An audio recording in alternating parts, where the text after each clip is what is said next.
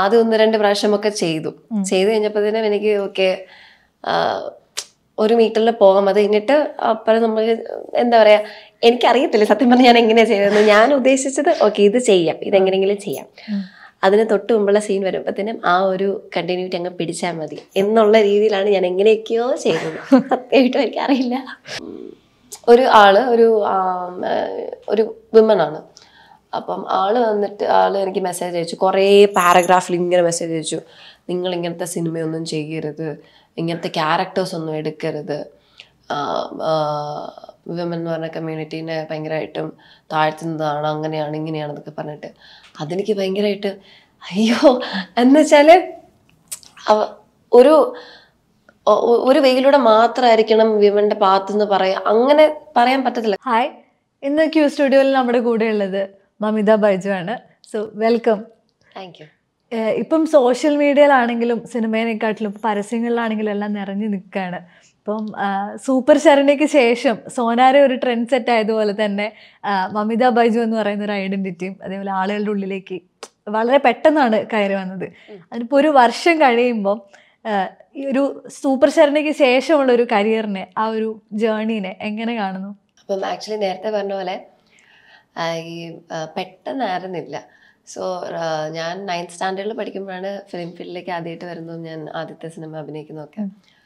പക്ഷേ 2022 ആയിരുന്നു എനിക്കൊരു അല്ലെങ്കിൽ സൂപ്പർ ശരണ്യ കഴിഞ്ഞ വർഷം ജനുവരിയിൽ ഇറങ്ങിയ സൂപ്പർ ശരണ്യ എന്ന് പറഞ്ഞ സിനിമയാണ് എന്നെ കുറച്ചുകൂടെയും ആളുകൾക്ക് പെട്ടെന്ന് എത്തിച്ചത്.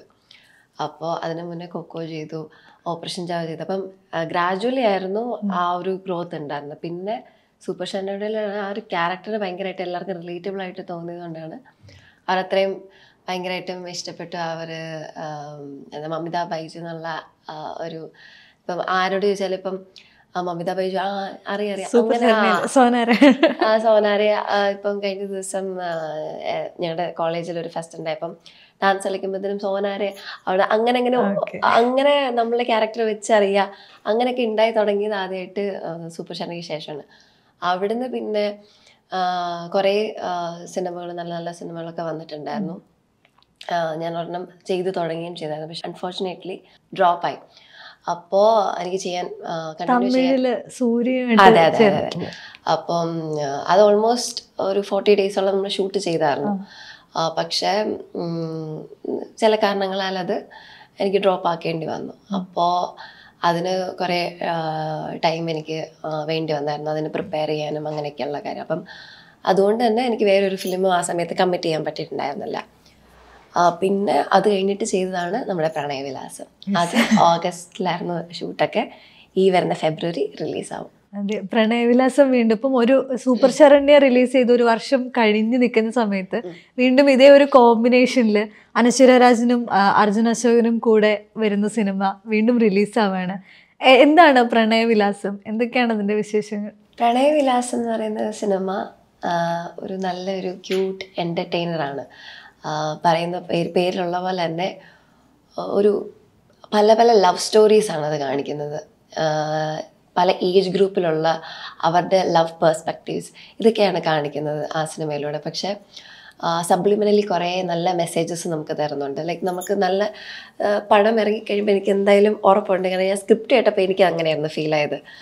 പടം കണ്ടു കഴിഞ്ഞ് ഇറങ്ങുമ്പോഴത്തേനും നമ്മുടെ മനസ്സിൽ എന്തൊക്കെയോ തങ്ങി സ്റ്റക്കായി അങ്ങ് നിൽക്കും. ഒരു നല്ല ഫിലിം കണ്ടു കഴിഞ്ഞിട്ട് നമ്മൾ ഇറങ്ങി കഴിയുമ്പോൾ അതിൻ്റെ ഓർമ്മകൾ നമ്മൾ ഇരിക്കത്തില്ല കുറച്ച് നാൾ. അതേപോലെ നമ്മുടെ ഒരു കാഴ്ചപ്പാടിലൊരു ചെറിയ ചേഞ്ച് വരാൻ സാധിക്കും. അപ്പോൾ അങ്ങനെ ഈ സിനിമ ശരിക്കും പറഞ്ഞാൽ ഒരു യങ്സ്റ്റേഴ്സിൻ്റെ ലൈഫിലൂടെയാണ് ഇത് പറയുന്നതെങ്കിലും ഇത് പറയുന്ന വിഷയം ആക്ച്വലി അല്ലെങ്കിൽ ഓൾഡ് ജനറേഷൻസിനെ അവരുടെ ലവ് സ്റ്റോറീസ്, അവരുടെ ആ ഒരു എന്താ പറയുക പൈങ്കിളി പ്രേമം എന്നൊക്കെ പറയില്ലേ, അങ്ങനത്തെ ഒരു സൈഡും ഉണ്ട്. സോ നല്ല പല പല ആംഗിൾസ് ഓഫ് ലവ് കാണിക്കുന്നുണ്ട്.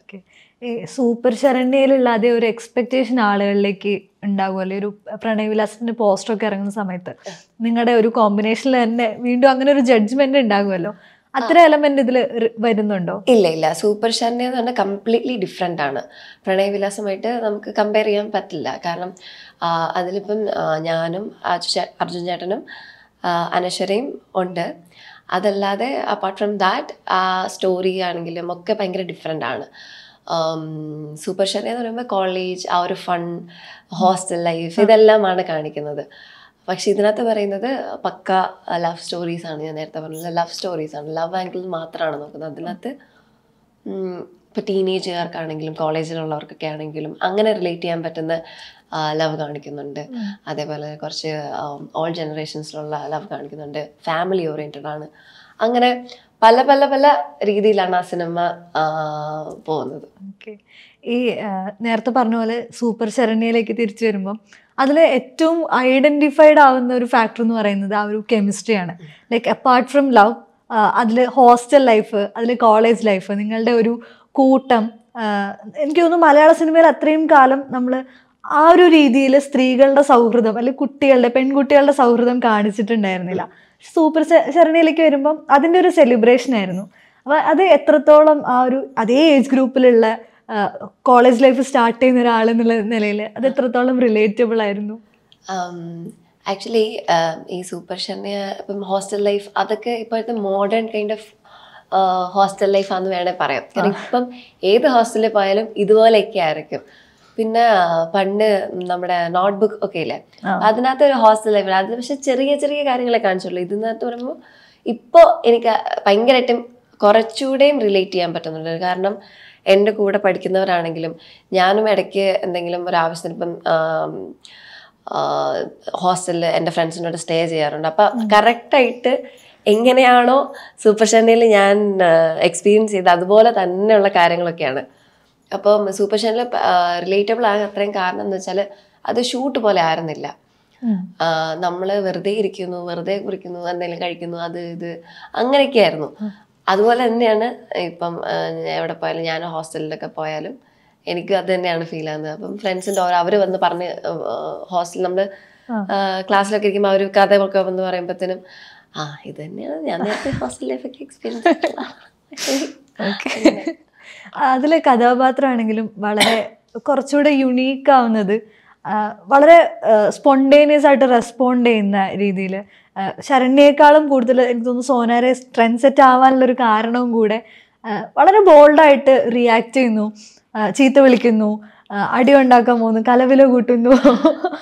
അങ്ങനെ ഒരു ഫാക്ടർ എനിക്ക് തോന്നുന്നു മമിതയുടെ കഥാപാത്രങ്ങളിലെല്ലാം വരുന്നുണ്ട്. ഇപ്പോൾ കോക്കോയിലെ കഥാപാത്രം ടീച്ചറിൻ്റെ അടുത്ത് റെസ്പോണ്ട് ചെയ്യുന്ന രീതികൾ, അപ്പോൾ അതിലൊക്കെ വരുന്നുണ്ട്. അങ്ങനെ ഒരു യുണീക്നെസ് വേണം അതിൽ കഥാപാത്രങ്ങളിൽ മമിത സ്വയം ഉണ്ടാക്കണം എന്ന് കരുതിയിട്ടുണ്ടോ? ഇല്ല. ഇപ്പോൾ കോക്കോ എനിക്ക് എൻ്റെ ഒരു അത്യാവശ്യ പോയിന്റിലാണ് എനിക്ക് ആ പടം കിട്ടുന്നത്. അപ്പം എനിക്ക് അത്രയും സ്ക്രീൻ സ്പേസ് ഉണ്ട്, എനിക്ക് അത്രയും ഇമ്പോർട്ടൻ്റ് റോളാണ്. അത് വിത്തൗട്ട് എ സെക്കൻഡ് തോട്ടാണ് ഞാൻ എടുത്തത്. ആ സ്ക്രിപ്റ്റ് വെച്ച് എനിക്ക് ഇഷ്ടപ്പെട്ട് തന്നെ ഞാൻ എടുത്തു. അപ്പം ഞാൻ അത്രയും ആ ഒരു ക്യാരക്ടറിൻ്റെ ഡെപ്ത് ഞാൻ മനസ്സിലാക്കില്ല. അത് ഷൂട്ട് ചെയ്യുന്ന സമയത്താണ് ശരിക്കും പറഞ്ഞാൽ എനിക്ക് ഓക്കെ ഈ ക്യാരക്ടർ ഇങ്ങനെയാണ്, അത്രയും ഡെപ്ത് ഉണ്ട്, രാഹുലേട്ടനൊക്കെ ആണെങ്കിലും ഡയറക്ടറൊക്കെ ആണെങ്കിലും പറഞ്ഞ് തരുമ്പോഴാണ് എനിക്ക് അത്രയും ഡെപ്ത് ആയിട്ടുള്ള ക്യാരക്ടറാണെന്ന് മനസ്സിലാക്കുന്നത്, അങ്ങനെ പ്രിപ്പയർ ചെയ്യാൻ തുടങ്ങുന്നത്. പിന്നെ ഓപ്പറേഷൻ ജാവ ചെയ്തപ്പോഴൊക്കെ ആണെങ്കിലും സ്വന്തം അത് കുറച്ചുകൂടെയും ഡിഫറെൻ്റ് ആയിരുന്നു. ഓപ്പറേഷൻ ജാവയിലെ ക്യാരക്ടർ അൽഫോൺസ് എന്നുകൊണ്ട് കുറച്ചുകൂടെ ഡിഫറെൻ്റ് ആണ്. വേറെ ചോയ്സ് ഇല്ലാത്തതുകൊണ്ട് സിറ്റുവേഷണൽ ഫാക്ടേഴ്സ് കൊണ്ട് തന്നെ അതിൽ, അതായത് എന്താണോ ഇഷ്ടം അതിലേക്ക് പോകാതെ അങ്ങനെ ഒരു സിറ്റുവേഷൻ ഫാക്ടേഴ്സ് കൊണ്ട് പോകുന്ന ഒരാളാണ്. പിന്നെ വരുന്നത് സൂപ്പർ ശരണ്യയിലെ സോനയുടെ ക്യാരക്ടർ അഞ്ജുവിൽ നിന്ന് ഇച്ചിരി ഡിഫറെൻ്റ് ആണ്. ബിക്കോസ് എൻറ്റയർലി ഡിഫറെൻ്റ് ആണ്. ആ അഞ്ജു എന്ന് പറയുന്നത് കുറച്ച് ചില ആ സ്നേഹമൊന്നും കിട്ടത്തില്ലാത്തതുകൊണ്ട് ആ ഒരു അത്രയും ഒരു അഗ്രഷൻ അങ്ങനെയാണ് കാണിക്കുന്നത്. പക്ഷെ സോന എന്ന് പറഞ്ഞാൽ പ്രൊട്ടക്റ്റീവ് ആണ്, സ്നേഹം ഉണ്ടെന്ന് വെച്ചാൽ പക്ക സ്നേഹമുണ്ട്, ഇഷ്ടപ്പെട്ട അങ്ങേറ്റം ഇഷ്ടപ്പെടും, വെറുതെ അങ്ങേറ്റം വെറും, അങ്ങനെയുള്ളൊരു ക്യാരക്ടറാണ്. അപ്പോൾ സൂപ്പർ ശരണ്യൊക്കെ ചെയ്തപ്പോഴാണ് ഞാൻ ആക്ച്വലി ഈ ക്യാരക്ടർ വൈസ്, ഇപ്പം സ്ക്രിപ്റ്റ് പറയുമ്പോൾ തന്നെ ക്യാരക്ടർ വൈസ് നോക്കി ഇത് ഇങ്ങനെ ചെയ്യാം അങ്ങനെയൊക്കെ പ്രീ പ്ലാൻ ചെയ്യുന്നത് അപ്പോഴാണ്. എന്ന് വെച്ചാൽ നമ്മൾ ഡയലോഗ്സ് ഇപ്പം ഡയറക്ടേഴ്സ് നമ്മൾ ഫ്രഷ് ആയിട്ട് ചെല്ലുന്നതായിരിക്കും നല്ലതെന്ന് എനിക്ക് തോന്നിയിട്ടുണ്ട്. നേരത്തെ ആലോചിച്ചൊക്കെ ഈ സീൻ ഇങ്ങനെ ചെയ്യണം എന്ന് ആലോചിച്ചാൽ പിന്നെ അവിടെ വരുമ്പോഴത്തേനും അതങ്ങനെയല്ല ഇങ്ങനെയാണെന്ന് പറയുമ്പോൾ പെട്ടെന്ന് മാറ്റം വരുമ്പോൾ ഭയങ്കര പാടാണ്. അങ്ങനെ കുറച്ചുകൂടെ ക്യാരക്ടറിൽ ഇപ്പം സോന എന്ന് പറഞ്ഞ ക്യാരക്ടറിന് എനിക്ക് എറണാകുളം ഭാഷ, ഐ മീൻ ആ സ്ലാങ് പറഞ്ഞായിരുന്നു. അപ്പം അതിന് ഞാൻ കുറച്ച് പേരുടെ സഹായം ചോദിച്ചിട്ടുണ്ടായിരുന്നു. അങ്ങനെ പിന്നെ സ്പോണ്ടേനിയസ് ആയിട്ട് ഈ പറഞ്ഞ പോലെ ഞാൻ അങ്ങനത്തെ ആളല്ല അത്രേ, കുറച്ചാണ് എന്നാലും അത്രയല്ല. അപ്പോൾ അങ്ങനത്തെ ക്യാരക്ടേഴ്സ് ഉള്ള ആൾക്കാരെ തപ്പിപ്പിടിച്ച് അവരുടെ മൂവ്മെന്റ്സ് ഒക്കെ നോക്കുക, അവരെന്തൊക്കെയാണ് പറയുന്നത്, അവരൊക്കെ ആ ഒരു ടൈമിംഗ് ഉണ്ടല്ലോ, അവര് കൗണ്ടർ അടിക്കുന്നുണ്ടൊക്കെ അങ്ങനെ നോക്കുക. പിന്നെ നമ്മളോട് ആരെങ്കിലും സംസാരിക്കുമ്പോൾ ഞാൻ അങ്ങനെ തന്നെ പറയാൻ നോക്കുക. അങ്ങനെയൊക്കെ പറയുമ്പോൾ അങ്ങനെയുള്ളൊരു ചെറിയൊരു എന്താ പ്രിപ്പറേഷൻസ് ഉണ്ടായിരുന്നു സത്യം പറഞ്ഞാൽ. ഇല്ലെങ്കിൽ അത്രയും എനിക്ക് ചെയ്യാൻ പറ്റുമെന്ന് എനിക്ക് തോന്നിയിട്ടില്ല. കോക്കോയിലേക്ക് വരികയാണെങ്കിൽ അതിനകത്തെ ഒരു ഇമോഷണൽ ആയിട്ടുള്ള ഒരു രംഗമുണ്ട്. അത് അത്രയും നേരമുള്ള അഞ്ജുവിന്റെ കഥാപാത്രത്തിൽ നിന്ന് വളരെ ഡിഫറെന്റ് ആണ്. അല്ലെ, ആ കഥാപാത്രത്തിന് ഒരു ഡെപ്ത് കൊടുക്കുന്നത് ഇതുകൊണ്ടാണ് അഞ്ജു ഇങ്ങനെ ആയി തീരുന്നതെന്ന് റിവീൽ ചെയ്യുന്ന ഒരു ഭാഗമാണ്. അപ്പം അത് അത്രയും ഇമോഷണൽ ആയിട്ടുള്ള ഒരു രംഗം പിന്നീട് ഒരു സിനിമകളിലും കണ്ടിട്ടില്ല. ആ സിനിമയിൽ പോലും അത്തരം ഒരു ഡെപ്തിലേക്ക് കഥാപാത്രം പോകുന്നില്ല അതിനു മുമ്പ് എവിടെയും. അത് എത്രത്തോളം എങ്ങനെയായിരുന്നു അതിൻ്റെ ഒരു പ്രോസസ്സ് അതിലേക്ക് എത്തുന്നത്? അത് ഞാനിപ്പോൾ നേരത്തെ പറഞ്ഞ പോലെ തന്നെ ഞാൻ നേരത്തെ പ്രിപ്പയർഡ് ആയിരുന്നില്ല ഈ ക്യാരക്ടർ ചെയ്യാൻ വേണ്ടിയിട്ട്. ഞാൻ ജസ്റ്റ് കഥയായിട്ട് എനിക്ക് ഇഷ്ടപ്പെട്ടു, അത്രയും ഇമ്പോർട്ടൻ്റ് ആണെന്ന് തോന്നുന്നതുകൊണ്ടാണ് ഞാൻ എടുത്തത്. പക്ഷെ എന്നോട് ആദ്യം വന്ന് നമ്മൾ ഷൂട്ടിൻ്റെ സെറ്റിലേക്ക് പോയിട്ട് എന്നോട് ഫസ്റ്റ് ഡേ പറഞ്ഞത് ഈ സീൻ ചെയ്യാൻ വേണ്ടിയിട്ടാണ്. ഈ സീനായിരുന്നു അവർ ചെയ്യാൻ വേണ്ടി പറഞ്ഞു. അപ്പം നേരത്തെ ഇപ്പം നമ്മളെന്തെങ്കിലും കുറച്ച് ആ സെറ്റുമായിട്ടൊന്ന് പരിചയപ്പെട്ട് അല്ലെങ്കിൽ ചേച്ചിയൊക്കെ ആയിട്ട് നേരത്തെ സീൻസ് ഞാൻ ചെയ്തിട്ടില്ലല്ലോ. അപ്പം അങ്ങനെ ചെയ്യുമായിരുന്നെങ്കിൽ എനിക്ക് കുറച്ചുകൂടെയും കണക്ട് ചെയ്യാൻ പറ്റുമായിരുന്നു എനിക്ക് തോന്നി. പക്ഷെ ആദ്യം തന്നെ വന്ന് ചെയ്യാനിത് പറഞ്ഞപ്പോൾ തന്നെ എനിക്ക് അറിയത്തില്ല എന്താ ചെയ്യുന്നത്. ആദ്യം തന്നെ കരഞ്ഞു, മഴയത്ത് കരയുന്നു, ഇത്രയും ആ ഒരു ഇമോഷണൽ സാധനം അപ്പോഴാണ് റിവീലാക്കുന്നത്. അപ്പോൾ എനിക്ക് ഒട്ടും കണക്ഷൻ കിട്ടുന്നില്ലാത്ത പോലെ തോന്നി. പിന്നെ ആദ്യം 1-2 പ്രാവശ്യമൊക്കെ ചെയ്തു കഴിഞ്ഞപ്പോഴത്തേനും എനിക്ക് ഓക്കെ ഒരു മീറ്ററിൽ പോകാം. അത് കഴിഞ്ഞിട്ട് അപ്പോഴും നമ്മൾ എന്താ പറയുക, എനിക്കറിയത്തില്ല സത്യം പറഞ്ഞാൽ ഞാൻ എങ്ങനെയാണ് ചെയ്തതെന്ന്. ഞാൻ ഉദ്ദേശിച്ചത് ഓക്കെ ഇത് ചെയ്യാം, ഇതെങ്ങനെയെങ്കിലും ചെയ്യാം. അതിന് തൊട്ട് മുമ്പുള്ള സീൻ വരുമ്പോഴത്തേനും ആ ഒരു കണ്ടിന്യൂറ്റി അങ്ങ് പിടിച്ചാൽ മതി എന്നുള്ള രീതിയിലാണ് ഞാൻ എങ്ങനെയൊക്കെയോ ചെയ്തത്. സത്യമായിട്ടും എനിക്കറിയില്ല. പക്ഷെ അത് വളരെ ഇമോഷണലായിട്ട് ആ സിനിമയിലെ ഏറ്റവും ഇമോഷണൽ രംഗമായിരുന്നു. പക്ഷെ തിരിച്ച് ഓപ്പറേഷൻ ജാവയിലേക്ക് വരുമ്പം ഓഫ്കോഴ്സ് അതിലെ ഒരു നിസ്സഹായത ഉണ്ട്. കഥാപാത്രത്തിന് വീണ്ടും ഒരു നിസ്സഹായത വരുന്നുണ്ട്. ഈ ഓപ്പറേഷൻ ജാവയിലെ കഥാപാത്രത്തിനെ കുറിച്ച് ആളുകൾ സംസാരിക്കുമ്പോൾ അല്ലെങ്കിൽ എനിക്ക് തോന്നുന്നു മമിതയോട് തന്നെ ചോദിച്ചിട്ടുണ്ടെന്ന് തോന്നുന്നു, ഒരു തേപ്പുകാരിയാണോ അൽഫോൻസോ?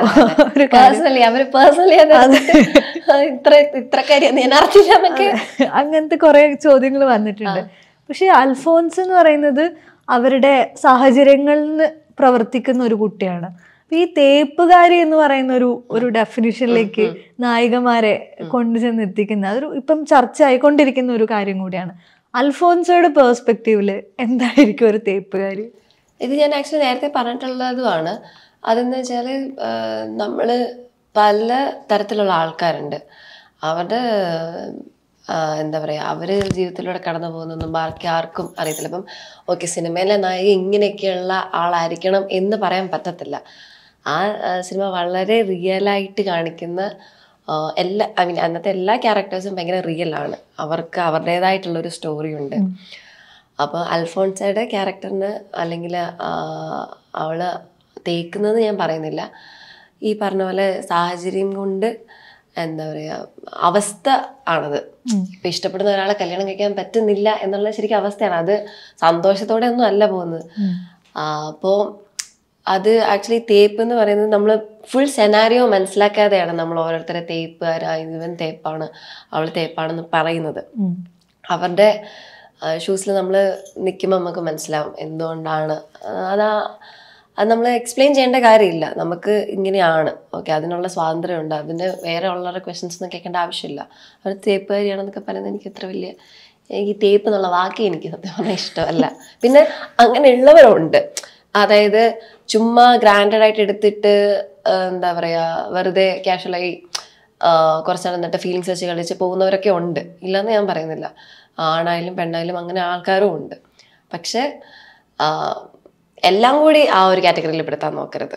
അങ്ങനെ അത് ഞാൻ ഈ സിനിമ ചെയ്ത് കഴിഞ്ഞപ്പോഴാണ് ഓക്കെ ഇത്രയും ഉണ്ടായിരുന്നല്ലേ, ഐ മീൻ ഇത്രയും ആൾക്കാർക്ക് ഈ ഒരു വിഷയത്തെ പറ്റി ഇങ്ങനെയൊക്കെയാണല്ലോ അവരുടെ ചിന്ത, അങ്ങനെ പോകും, അങ്ങനെയാണല്ലോ അവരെ ചിന്തിക്കുന്നതെന്നൊക്കെ എനിക്ക് തോന്നിയിട്ടുണ്ടായിരുന്നു ഇതിലെ റെസ്പോൺസസ് വരുമ്പോൾ. ബിക്കോസ് ഈ പറഞ്ഞിരിക്കുന്ന എന്താണ് എനിക്കും ഉണ്ടായിരുന്നു ഇങ്ങനെ ഇതുപോലെ തന്നെയായിരുന്നു, നിങ്ങളൊക്കെ ഇങ്ങനെയാണോ, പെൺപിള്ളേരൊക്കെ ഇങ്ങനെയാണോ, എന്ത് തേപ്പാണ് ആന്റണീനെ, എന്ത് തേപ്പാണ് തേച്ചത്, മമിത ഇത്ര കാര്യമൊന്നും ഞാൻ അറിഞ്ഞില്ല. പിന്നെ വേറൊരു ഇൻട്രസ്റ്റിംഗ് ആയിട്ടുള്ളൊരു വെച്ചാൽ ഒരു ആള് ഒരു വിമൻ ആണ്.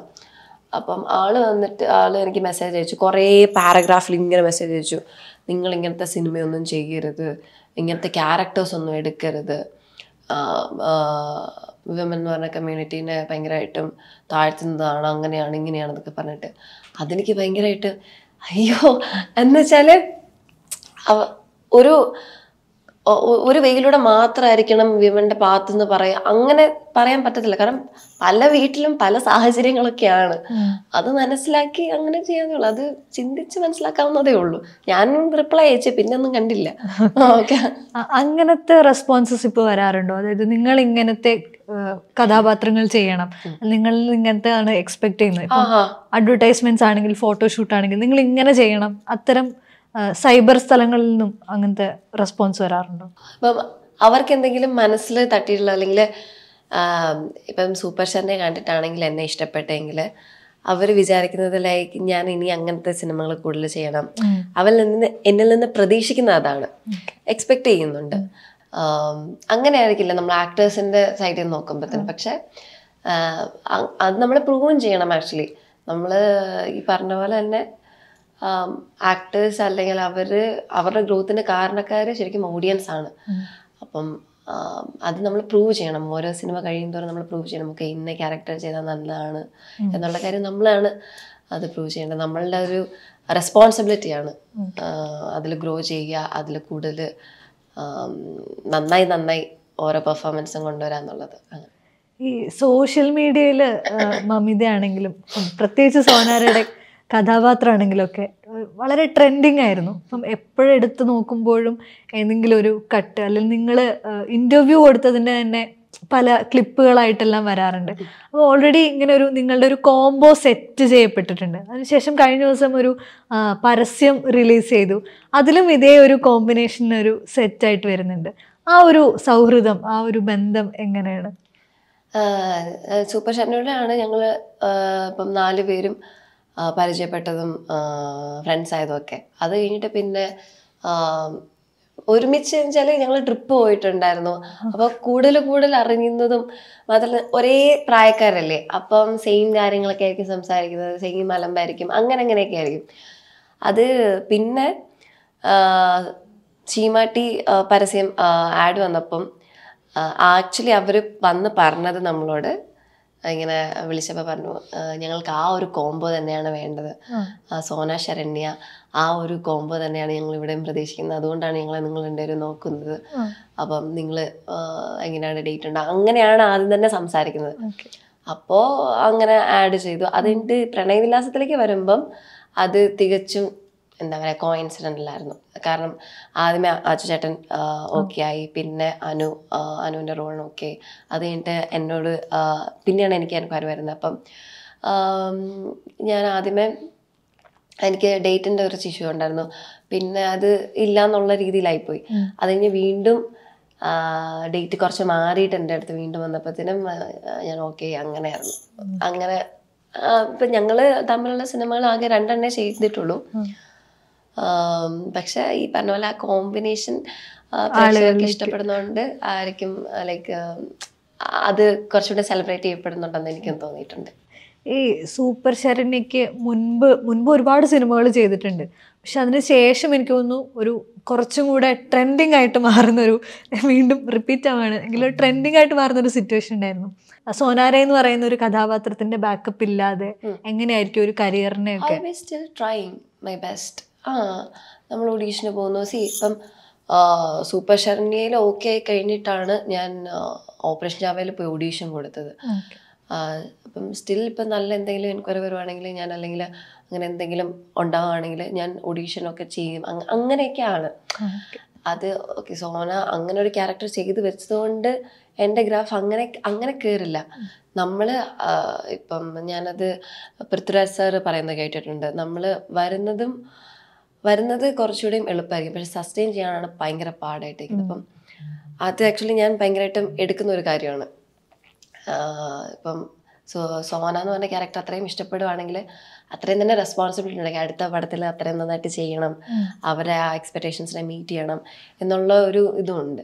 അപ്പം സോന എന്ന് പറഞ്ഞ ക്യാരക്ടർ എനിക്ക് കിട്ടിയില്ലായിരുന്നെങ്കിൽ വീണ്ടും ഇതേപോലെ കുറേ കൂടി ട്രൈങ് ആയിരുന്നു. പിന്നെ ഈ പറഞ്ഞ നമ്മുടെ തമിഴ് സിനിമ എനിക്ക് വന്നത് ഞാൻ അതും പോയി ഓഡീഷൻ ചെയ്യുമായിരുന്നു, റൈറ്റ് ആഫ്റ്റർ സൂപ്പർ ഷർണിയ. അതെ. അപ്പോൾ അങ്ങനെ കിട്ടിയതാണ് അത്. അപ്പോൾ ഇത് പറഞ്ഞ പോലെ സ്റ്റിൽ ട്രൈങ് ചെയ്തുകൊണ്ട് തന്നെ ഇരുന്നേനെ. ഓരോരോ സിനിമകൾ വരുമ്പോഴും ഞാൻ ബെറ്ററായി പെർഫോം ചെയ്യാൻ നോക്കിയാണ്. ഈ ഇത് സിനിമ ഇങ്ങനെ പോകുന്ന സമയത്തും പാരലായിട്ട് കോളേജ് ജീവിതവും പോകുന്നുണ്ട്. അപ്പം ഇപ്പം അടുത്ത ദിവസം പരീക്ഷ നടക്കുന്നതിന് മുമ്പാണ് നമ്മളിപ്പോൾ ഇരുന്ന് സംസാരിക്കുന്നത് പോലും. ഈ രണ്ടും കൂടെ പാരലലി കൊണ്ടുപോകുന്നത് ബുദ്ധിമുട്ടായിട്ട് തോന്നിയിട്ടുണ്ടോ? എൻജോയ് ചെയ്യുന്നുണ്ടോ? എൻജോയ് ചെയ്യുന്നുണ്ട്, പക്ഷെ ബുദ്ധിമുട്ടാണ് താനും. അത് ഇപ്പം അതെങ്ങനെ ഞാൻ പറയാന്ന് വെച്ചാൽ കുറേ കൂടി നമുക്ക് സ്ട്രെസ് ഉണ്ട്, ഇല്ലയെന്ന് ഞാൻ പറയുന്നില്ല. പക്ഷെ എനിക്ക് ഈ പറഞ്ഞ പോലെ സിനിമ കാരണം എനിക്ക് ഇത് നഷ്ടമാകരുത്, അതെൻ്റെ ആ ഒരു പ്രിവിലേജസ് ഒന്നും എനിക്ക് കിട്ടാതെ പോരെന്ന് എനിക്കുണ്ട്. കാരണം ഞാൻ പണ്ട് തൊട്ടേ ഞാൻ എന്നെ വിഷൻ ചെയ്തിരിക്കുന്നത് ഓക്കെ കോളേജിൽ അല്ലെങ്കിൽ സ്കൂൾ കഴിഞ്ഞടുത്ത കോളേജ് ലൈഫ് എക്സ്പീരിയൻസ് ചെയ്യണം, ഇങ്ങനെയാണ്. അപ്പോൾ അതിൽ മാറ്റമൊന്നും വരുത്താതെ എനിക്ക് പോകണമെന്നുണ്ട്. ഓക്കെ സിനിമ വന്നു എന്ന് വെച്ചുകൊണ്ട് ഞാനിങ്ങനെ ആയിരിക്കണം എന്ന് എന്നെ റെസ്ട്രിക്റ്റ് ചെയ്യാൻ എനിക്ക് താല്പര്യമില്ല. അപ്പം അതിന് എത്രമാത്രം റിസ്ക് ഉണ്ടെങ്കിലും എത്ര സ്ട്രെസ് എടുക്കുകയാണെങ്കിലും കുഴപ്പമില്ല. കാരണം കോളേജ് ഇയർ എന്നൊക്കെ പറയുന്നത് 3 വർഷമേ ഉള്ളൂ, അത് കഴിഞ്ഞാൽ പിന്നെ തീർന്നു. അപ്പോൾ ആ ഒരു സമയത്ത് അങ്ങനെ കോളേജ് ലൈഫൊക്കെ ആയിട്ട് പോവുക, അങ്ങനെയൊക്കെ ആഗ്രഹമുണ്ട്. അതുകൊണ്ടാണ് ഞാൻ ശരിക്കും പറഞ്ഞാൽ അല്ലെങ്കിൽ ഡിസ്റ്റൻ്റ് ആയിട്ട് എടുത്താലും മതി. പിന്നെ ഞാൻ ചെയ്യുന്ന കോഴ്സ് BSc സൈക്കോളജിയാണ്. അപ്പോൾ BA സൈക്കോളജി ഒക്കെ ആണെങ്കിൽ നമുക്ക് ഡിസ്റ്റൻ്റ് ആയിട്ട് എടുക്കാൻ പറ്റും. BSc ആണ് സയൻസ് ബേസ്ഡ് ആയതുകൊണ്ട് നമുക്ക് അങ്ങനെ എടുക്കാൻ പറ്റില്ല. അപ്പോൾ അതുകൊണ്ടും കൂടെയാണ് ഞാൻ റെഗുലറായിട്ട് കോളേജിൽ പോകുന്നതും ഒക്കെ. അപ്പം എന്നെ ചിലപ്പോൾ കോളേജുകാർ പറഞ്ഞു വിടുകയൊക്കെ ചെയ്യുമായിരിക്കും, എനിക്ക് അറിയത്തില്ല, അറ്റൻഡൻസിന് ഇഷ്യൂ വന്നിട്ട്. പക്ഷേ അറ്റൻഡൻസിന് ഇഷ്യൂ ഉണ്ട്. അപ്പോൾ അത് എങ്ങനെയൊക്കെയോ മാനേജ് ചെയ്യുന്ന കറക്റ്റ് 75% എത്തിക്കാൻ വരെ നോക്കും. അങ്ങനെയൊക്കെ കഷ്ടപ്പാടാണ് സത്യം പറഞ്ഞ, പക്ഷെ എങ്ങനെയൊക്കെ പോകുന്നു. ഇതിൻ്റെ ഇടയിൽ കൂടെ തന്നെയാണെങ്കിലും കോളേജിൽ മറ്റു പരിപാടികളിലൊക്കെ സജീവമായിട്ട് നിൽക്കുന്ന ആളാണല്ലോ. മുന്നേ ഞാൻ ഏതൊരു ഇൻ്റർവ്യൂവിൽ സംസാരിക്കുന്നത് കേട്ടത് അവിടുത്തെ കോളേജിലെ ക്രിസ്മസ് പരിപാടികളുടെയൊക്കെ ഇടയിലാണ് ഇന്റർവ്യൂവിന് വരുന്നത്. അപ്പം അങ്ങനെ ഇത്തരം പരിപാടികളിലെല്ലാം ആക്റ്റീവായിട്ട് നിൽക്കും. അതേസമയം ഇത്തരം പ്രവർത്തനങ്ങളിലേക്ക് സിനിമ, ആക്ടിങ്, കഥ കേൾക്കാൻ പോകുന്നു. അപ്പം ഈ ഒരു പ്രോസസ്സ് എങ്ങനെ തോന്നുന്നു ഇപ്പം? അത് ഇപ്പോൾ ഞാൻ കോളേജ് കഴിഞ്ഞിട്ട് ഞങ്ങൾക്ക് 1:30 ആകുമ്പോഴത്തേനും കഴിയും. അത് കഴിഞ്ഞിട്ട് നേരെ കഴിച്ചിട്ട് ഓടുക കഥ കേൾക്കാനായിട്ട്, അങ്ങനെയൊക്കെയാണ്. അപ്പം അത് കഴിഞ്ഞിട്ട് വേറെ എന്തെങ്കിലും ചെയ്യാനുണ്ടെങ്കിൽ അത് ചെയ്യുക. അപ്പം ഡെയിലി ബേസിസ് പഠിക്കാൻ പറ്റുന്നുണ്ടോ എന്ന് ചോദിച്ചാൽ പഠിക്കാൻ പറ്റത്തില്ല അങ്ങനെ. അപ്പോൾ ഈ പറഞ്ഞ പരീക്ഷയുടെ തലേദിവസമായിരിക്കും ചിലപ്പോൾ എന്തെങ്കിലും പരിപാടി, അപ്പം അത് നമുക്ക് അറ്റൻഡ് ചെയ്യേണ്ടതായിരിക്കും. അങ്ങനെ നമുക്ക് ഭയങ്കരമായിട്ട് നമ്മൾ അഡ്ജസ്റ്റബിൾ ആവണം ഭയങ്കരമായിട്ടും. അപ്പം ഞാൻ അങ്ങനെ ഇതാണ് ഞാൻ ചൂസ് ചെയ്തിരിക്കുന്നത്. അപ്പോൾ അതുകൊണ്ട് ഞാൻ ഇതെല്ലാം ചെയ്യാൻ റെസ്പോൺസിബിൾ ആണ് താനും. അപ്പം ഈ പറഞ്ഞ പോലെ കഴിഞ്ഞ ദിവസം എനിക്ക് കോളേജ് ഫെസ്റ്റ് ഉണ്ടായിരുന്നു. അപ്പോൾ ഡാൻസ് ചെയ്യണമെന്ന് എനിക്കുണ്ട്. കാരണം അവിടുത്തെ ഓഡിയൻസിൻ്റെ ഇതും അവരുടെ കൂടെ ഡാൻസ് ചെയ്യുന്നതൊക്കെ വേറെ വൈബാണ്. അപ്പം അതെനിക്ക് എക്സ്പീരിയൻസ് ചെയ്യണമെങ്കിൽ അതെനിക്ക് ഇഷ്ടമുള്ളതുകൊണ്ടാണ് ഞാൻ പിന്നെ ഒരു 2-3 ദിവസം കൊണ്ട് അതുപോലെ തന്നെ എൻ്റെ കൂട്ടത്തിലുള്ള പിള്ളേരെല്ലാം നിന്നു കേട്ടോ, അത്രയും പെട്ടെന്ന് പഠിക്കാനും ഒക്കെ. രാത്രിയിൽ ഭയങ്കര തണുത്ത് ഇരിക്കുന്ന സമയത്താണ് നമ്മൾ സ്റ്റേജിൽ പോയി പ്രാക്ടീസ് ഒക്കെ ചെയ്യുന്നത്. അപ്പം അതുകൊണ്ടാണ് എനിക്ക് ഈ ശബ്ദമില്ലായ്മയും ഈ ചുമയൊക്കെ വരുന്നത്.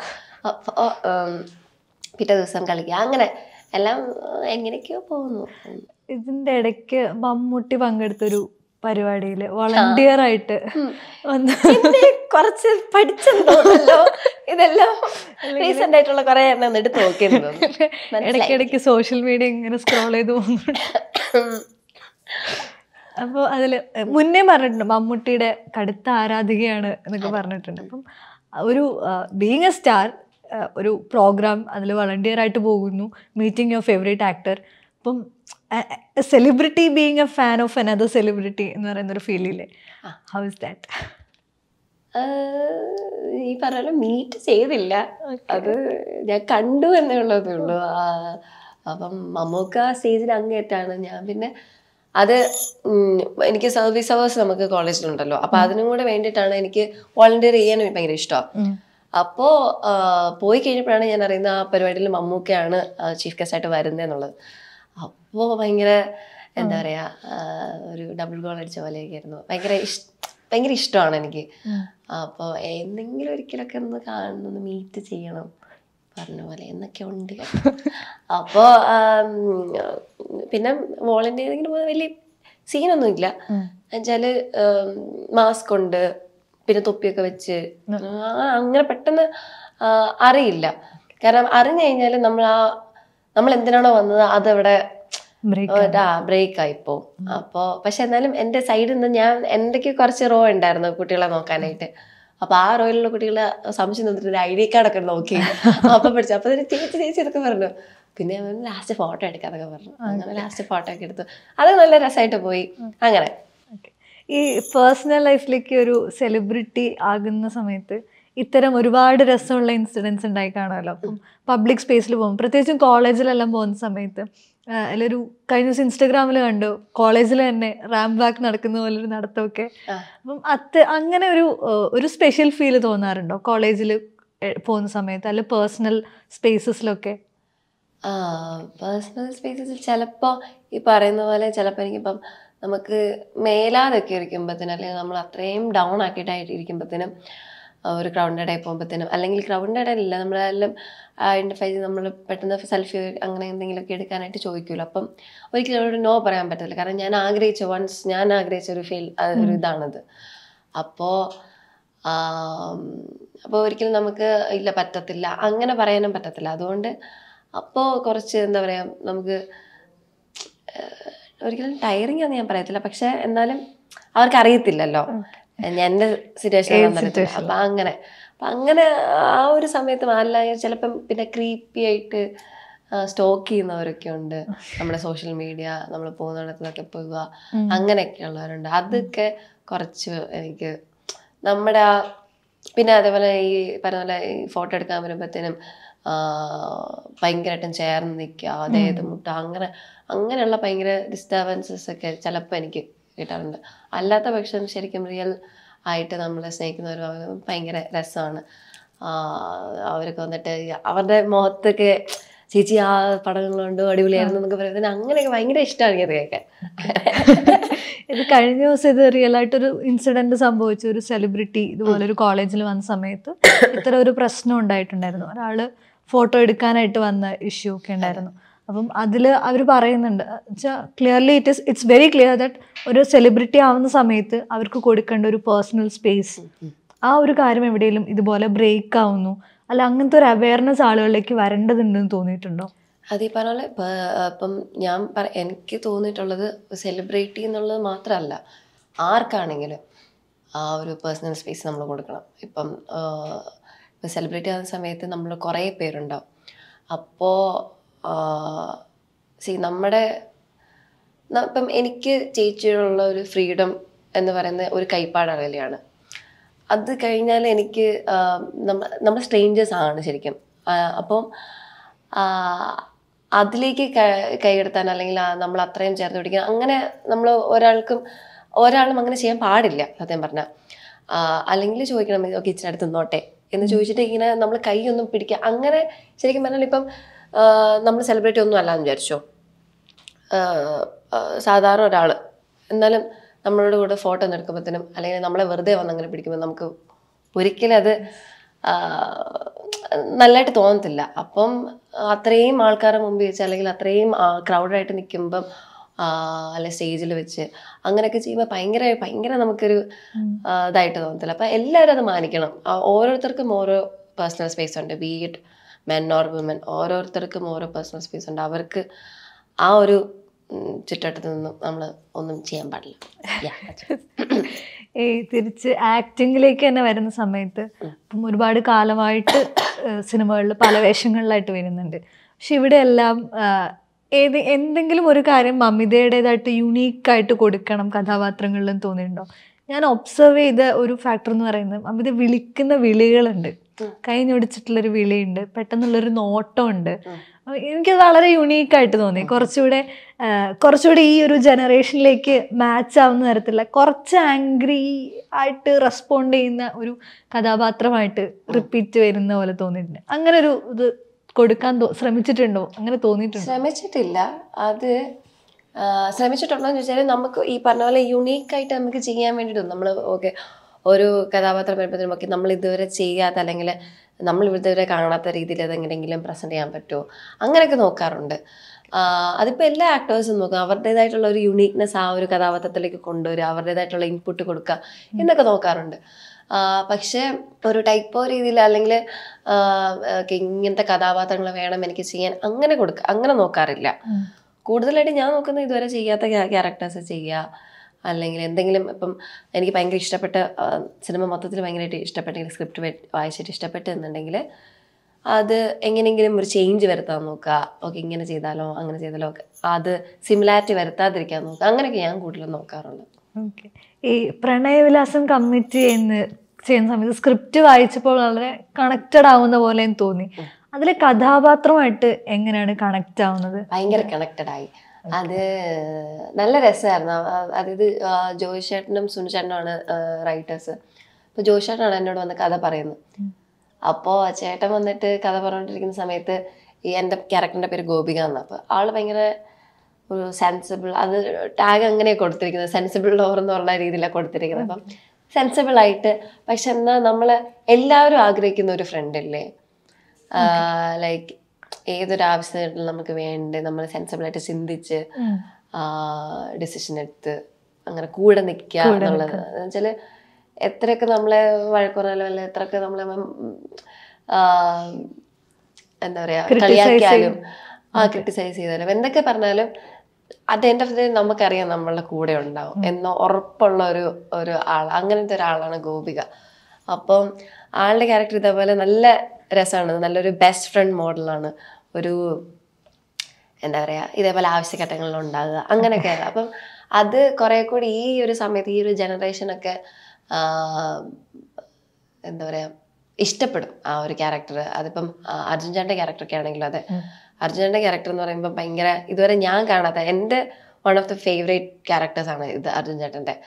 അപ്പോൾ ഭയങ്കര ക്യൂട്ടായിട്ട്, എന്നാലും ഈ കറക്റ്റ് ചോക്ലേറ്റ് ബോയ് എന്നൊക്കെ പറയത്തില്ലേ, കോളേജ് ബോയ്സ് അങ്ങനെ.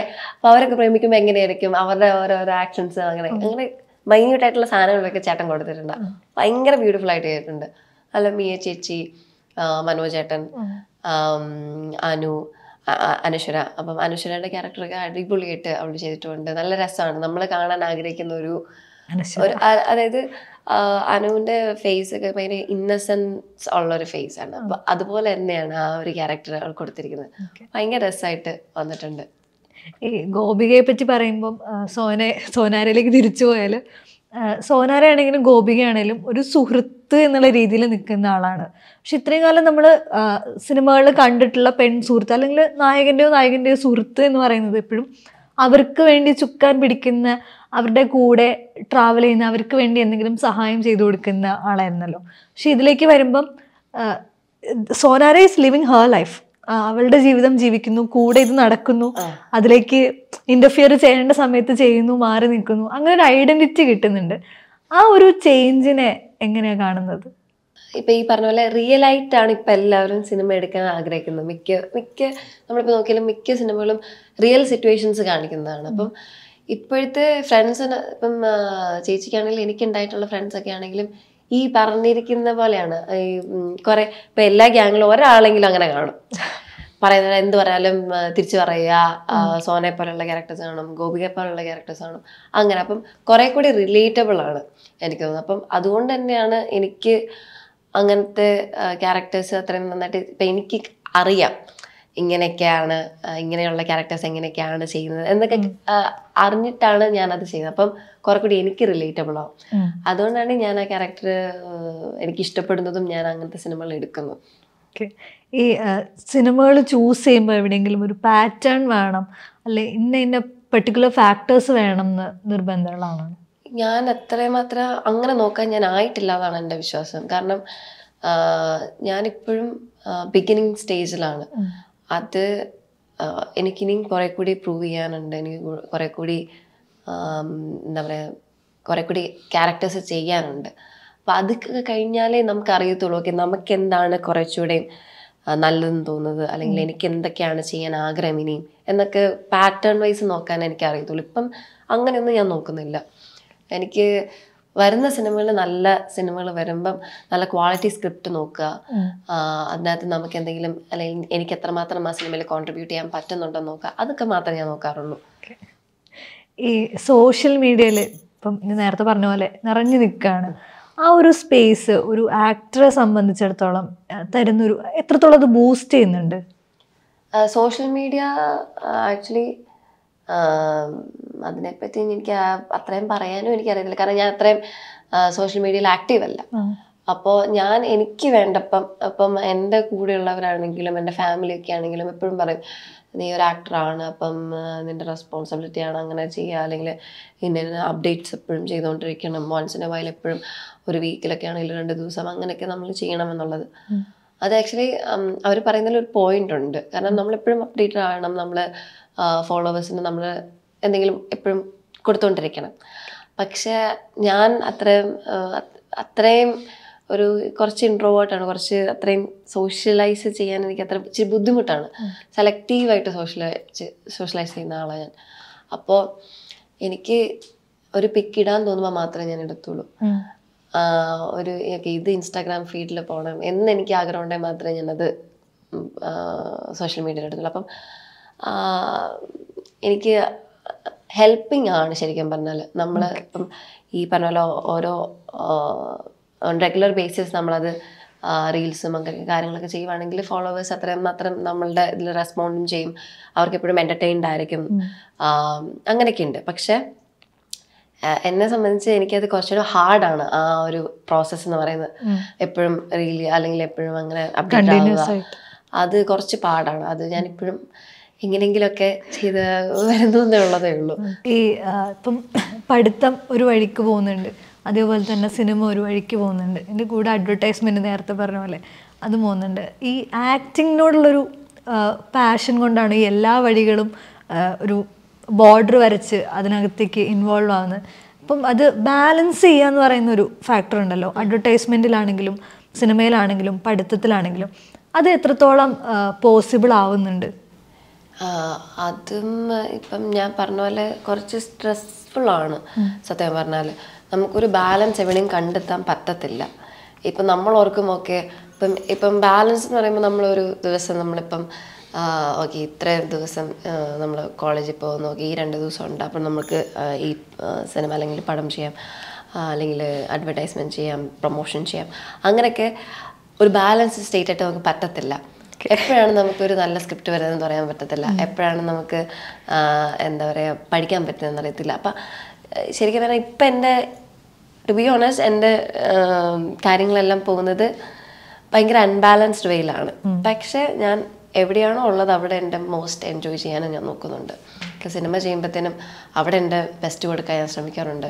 കോളേജിലാകുമ്പം അവരുടെ കൂടെ ഇരുന്ന് അവിടെ എൻ്റെ ബെസ്റ്റ് ഇൻപുട്ട് അല്ലെങ്കിൽ പഠിക്കാൻ നോക്കാറുണ്ട്. അല്ലാത്ത പക്ഷം വേറെ എന്തെങ്കിലും ആക്ടിവിറ്റീസ് ആണെങ്കിൽ അവിടെ ഞാൻ പ്രസൻ്റ് ആവാൻ നോക്കാറുണ്ട്. അപ്പം അത് ശരിക്കും പറഞ്ഞാൽ ഈ ബാലൻസ്ഡ് വേയിലല്ല ഇപ്പം ഞാൻ പോകുന്നത്, പക്ഷേ എങ്ങനെയൊക്കെയോ പോകുന്നു. സിനിമകൾ കാണാനൊപ്പം സമയം കിട്ടാറുണ്ട്? ഇല്ല, രാത്രി വല്ല ഉറക്കം ഉളച്ചിരുന്ന് എന്തെങ്കിലും ഭയങ്കര ഇഷ്ടപ്പെട്ട സിനിമകളൊക്കെ ആണെങ്കിൽ ചിലപ്പോൾ രാത്രിയൊക്കെ അതിൻ്റെ അമ്മയുടെ നിന്ന് വഴക്കം കിട്ടാറുണ്ട്, ഉറക്കത്തില്ലാന്ന് പറഞ്ഞിട്ട്. അങ്ങനെ ഇപ്പം തമിഴ് സിനിമയെ പറ്റി പറഞ്ഞു, അപ്പം അത് ഡ്രോപ്പ് ആവുന്നൊരു സിറ്റുവേഷൻ ഉണ്ടായി. പക്ഷെ അതിനെപ്പറ്റി സംസാരിക്കുന്നിടത്തെല്ലാം മമിത വളരെ എക്സൈറ്റഡ് ആയിട്ട് സൂര്യയെ കാണുന്ന ഇവൻറ്റും എല്ലാം വളരെ എക്സൈറ്റഡ് ആയിട്ട് പറയുന്നുണ്ടായിരുന്നു. അപ്പോൾ ആ ഒരു സിനിമ പിന്നീട് ചെയ്യാനാവുന്നില്ല എന്ന് പറഞ്ഞ് ഡ്രോപ്പ് ആവേണ്ടി വന്നു. ആ ഒരു സിറ്റുവേഷൻ എങ്ങനെയായിരുന്നു? ഇപ്പോഴും എനിക്ക് ഭയങ്കര അത് ആലോചിക്കുമ്പോൾ എനിക്ക് ഭയങ്കര വിഷമമാണ്. കാരണം ആ ഒരു ബിഗിനർ സ്റ്റേജിൽ നമ്മൾ ഇതുവരെ ആഗ്രഹിച്ചിട്ട് പോലുമില്ല, അല്ലെങ്കിൽ ഞാൻ ഇതുവരെ ഓർത്തിട്ട് പോലുമില്ല നമുക്ക് ഓക്കെ അടുത്ത പടം സൂര്യ സാറിൻ്റെ കൂടെ അഭിനയിക്കാൻ പറ്റും എന്നുള്ളത് വിചാരിച്ചിട്ടേ ഇല്ല. പക്ഷേ ഓഡീഷൻ പോയി ചെയ്യുന്നു. ബാലസാറാണ് ഡയറക്ടർ. അപ്പോൾ സാറ് സെലക്ട് ചെയ്യുന്നു. പിന്നെയാണ് ഞാൻ അറിയുന്നത് ഇതിനകത്ത് സൂര്യ സാറാണ് ചെയ്യുന്നത്. സൂര്യ സാറിൻ്റെ അനിയത്തിയായിട്ടാണ്. ഇതൊരു ബ്രദർ സിസ്റ്റർ റിലേഷൻഷിപ്പ് കാണിക്കുന്ന ഫുൾ ഓൺ മൂവിയിൽ നമുക്ക് അത്രയും സ്പേസ് ഉള്ള ഒരു സിനിമയാണ്. അപ്പം ഫസ്റ്റ് തന്നെ നമ്മൾ ഒരു തമിഴ് സിനിമ ചെയ്യുമ്പോൾ അല്ലെങ്കിൽ പുതിയ ലാംഗ്വേജ് ചെയ്യുമ്പോഴത്തേനും അങ്ങനെ ഒരു എക്സ്പോഷർ കിട്ടുക എന്നുള്ളത് ഏതൊരു ആക്ടറിനെ സംബന്ധിച്ചും അവർക്ക് ഭയങ്കര ഒരു എക്സൈറ്റിംഗ് ആയിരിക്കും.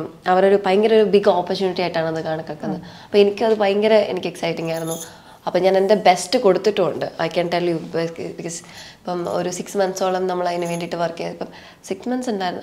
6 months ഞാൻ അതിനുവേണ്ടി വെയിറ്റ് ചെയ്യുക. അപ്പം അതിൻ്റെ ഇടയ്ക്ക് നമ്മൾ ആദ്യമേ പോയി കണ്ട് ഓഡീഷൻ ചെയ്തു. പിന്നെ നെക്സ്റ്റ് പ്രോസസ്സ് എന്ന് പറയുന്നത് എഗ്രിമെൻ്റ് അതെല്ലാം ചെയ്തു. അത് കഴിഞ്ഞിട്ട് എനിക്ക് അതിനകത്ത് ഫിസിക്കിനകത്ത് കുറച്ച് ചേഞ്ചസ് ഒക്കെ വരുത്താനുണ്ടായിരുന്നു. അതിനു വേണ്ടി പോയി ട്രെയിൻ ചെയ്യുക. ഷൂട്ട് തുടങ്ങുന്നതിന് മുന്നേ പോയി ജിമ്മിൽ പോവുക. എനിക്ക് സൂര്യ സാറിൻ്റെ ട്രെയിനർ ഉണ്ടായിരുന്നു, നിർമ്മൽ എന്ന് പറഞ്ഞിട്ടുള്ള ചേട്ടൻ തന്നെയാണ് എന്നെ ട്രെയിൻ ചെയ്തത്. അപ്പം ആൾ ട്രെയിൻ ചെയ്യിപ്പിച്ചു. പിന്നെ ലാംഗ്വേജ് കറക്റ്റാക്കുക, അങ്ങനെയുള്ള കുറേ കാര്യങ്ങളുണ്ടായിരുന്നു. അതിൻ്റെ കൂടെ തന്നെ സൂര്യ സാറിൻ്റെ കൂടെയാണ് അഭിനയിക്കുന്നത്. അപ്പം സാറിൻ്റെ കൂടെയുള്ള ഒരു എക്സ്പീരിയൻസ് അന്ന് ഭയങ്കര ഭയങ്കര രസമായിരുന്നു. അപ്പോൾ പക്ഷേ ഇതെല്ലാം ചെയ്യുന്നതിൻ്റെ ഇടയ്ക്ക് ഇപ്പം ആ സമയത്ത് കോളേജ് ഉണ്ടായിരുന്നു. ആ സമയത്ത് എനിക്ക് അറ്റൻഡ് ചെയ്യാൻ പറ്റിയിട്ടുണ്ടായിരുന്നില്ല. അതിൻ്റെ കണ്ടോണേഷന് വേണ്ടി വന്ന് എനിക്ക് എക്സാം മിസ്സായി. അപ്പം അങ്ങനെയുള്ള കുറേ കാര്യങ്ങളുണ്ടായിരുന്നു. പക്ഷേ at the end of the day നമുക്കെല്ലാം കൂടെ തോന്നുമ്പം എന്തായാലും ഇതിനു വേണ്ടിയാണ് ഞാൻ വെയിറ്റ് ചെയ്യുന്നത്, ഇത് റിലീസ് ആവുമെന്നുള്ളൊരു ഹോപ്പ് ഉണ്ടല്ലോ. അത് പെട്ടെന്ന് ഇതേപോലെ ഒരു പരീക്ഷയുടെ തലേദിവസമാണ് ഞാൻ അറിയുന്നത് ഓക്കെ ഇതിങ്ങനെയാണ്. അപ്പം ആ ഒരു സമയത്ത് ഞാൻ ബ്രേക്കപ്പ് ചെയ്തത് ഭയങ്കരമായിട്ടും എനിക്ക് നമ്മളതിനെപ്പറ്റി ഇപ്പം ഞാൻ അതിനെപ്പറ്റി പറയുമ്പോൾ എനിക്ക് അത്രയും സങ്കടം ഉണ്ടോ എന്ന് ചോദിച്ചാൽ ഇല്ല. കാരണം അത് കഴിഞ്ഞ കാര്യമാണ്. ഞാൻ ഇനി അതിനെപ്പറ്റി ഓർത്ത് സങ്കടപ്പെട്ടിട്ട് കാര്യമില്ല. അപ്പോൾ അതുകൊണ്ട് എനിക്ക് കിട്ടിയ എക്സ്പീരിയൻസ് എന്തൊക്കെയായിരുന്നോ അതിൽ ഞാൻ ഹാപ്പിയാണ്. ആൻഡ് ഓൾസോ എനിക്ക് സൂര്യ സാറിനെ മീറ്റ് ചെയ്യാൻ പറ്റി, ജ്യോതിക മാമിനെ കണ്ടു. കുറേ ബാല സാറിൻ്റെ കൂടെ എനിക്ക് വർക്ക് ചെയ്യാൻ പറ്റി. അപ്പം സാറിൻ്റെ ഓരോ കാര്യങ്ങളും ഒക്കെ എല്ലാം ആയിട്ടും ഞാൻ ആ ഒരു എക്സ്പീരിയൻസ് കിട്ടിയില്ല, ഞാൻ ഭയങ്കര ഹാപ്പിയാണ്. ഓക്കെ, അപ്പം ഇനിയും ഒരുപാട് ഇത്തരം എക്സൈറ്റിംഗ് ആയിട്ടുള്ള എക്സ്പീരിയൻസസ് ഉണ്ടാവട്ടെ, നല്ല നല്ല സിനിമകൾ പുറത്തു വരട്ടെ, അതേപോലെ തന്നെ പ്രണയവിലാസവും വലിയൊരു ഹിറ്റായി മാറട്ടെ. Thank you so much for this time. Thank you.